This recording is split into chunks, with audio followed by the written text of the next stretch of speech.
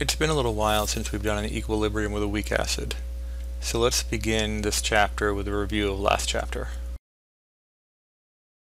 Let's see if we can find the pH if 1 mole of acetic acid is added to make 1 liter of solution.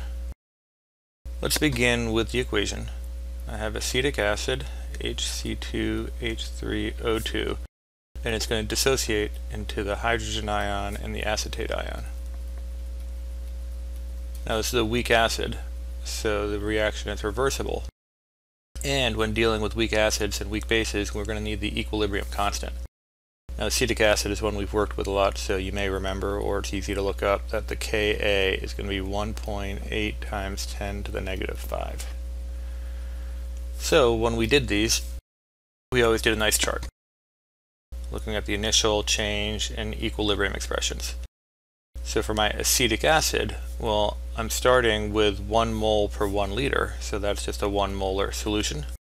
And initially, I don't have any hydrogen ion or any acetate ion. So this is going to decrease by some amount, minus x. And these are, because it's a 1-to-1 ratio, are going to increase by the same amount. So I'm going to end up with 1 minus x, x, and x. So when I look at my Ka value here, Ka is going to equal x squared over 1 minus x. We can make this assumption that x is much smaller than 1 because our Ka value is so much smaller than our initial concentration. So when I do that, I can ignore this minus x part, and so you end up with a statement where Ka equals x squared, or x equals 0.00424 molar.